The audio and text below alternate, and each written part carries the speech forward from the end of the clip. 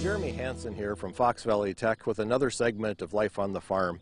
And I'm standing in the middle of an alfalfa field, and not your typical alfalfa field. This is a new seeding field, seeded with alfalfa, peas, and oats. And this field was planted the last week of April, so our window for cutting is coming up in the next couple of weeks.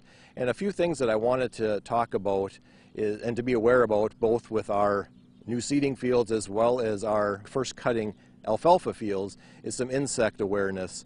And two insects that we're mainly concerned about are alfalfa weevils and potato leafhoppers.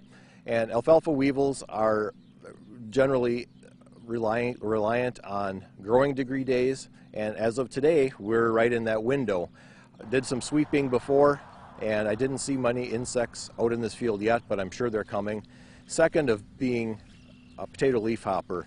And potato leafhoppers, we need to use a sweep net to determine how much population we have in the field to give us the proper treatment recommendation for the specific field.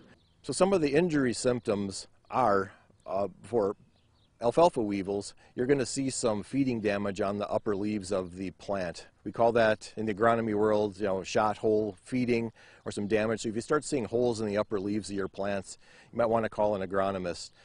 You'll want to look for a reddish or bronze colored upper leaves on the alfalfa plant for severe injury. And at that point, treatment options are very limited because the damage has already been done. And speaking of treatment options, we could spray an insecticide on this field, but it really depends on our sweep net results.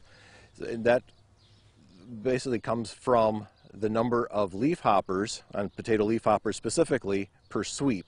So I'm going to sweep a number of times and I'm going to make the division. So really general rules of thumb, because I never remember to have my chart with me when I'm out in the field, is 0.1 leafhoppers per sweep 4-inch of growth on the alfalfa plant. So once we're at that point, we need to talk to an agronomist and decide if we're actually going to spray this field with an insecticide or not.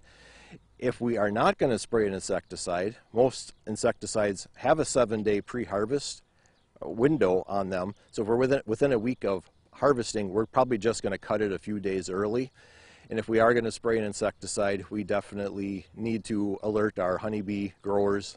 And while we're standing out in an alfalfa field, one thing to not forget about is fertilizer requirements. Because of last year's weather concerns, a lot of potassium fertilizer and phosphorus fertilizer was not applied when it maybe should have. And we need to consult our soil samples, our soil tests, to determine that. But in general, an alfalfa plant will use 360 pounds of potassium in a season, and that equates to about 600 pounds of potassium chloride fertilizer. Equally with phosphorus fertilizer, about 80 pounds of phosphorus fertilizer. So ideal time is right after first cutting of our fields, so let's try not to forget about that.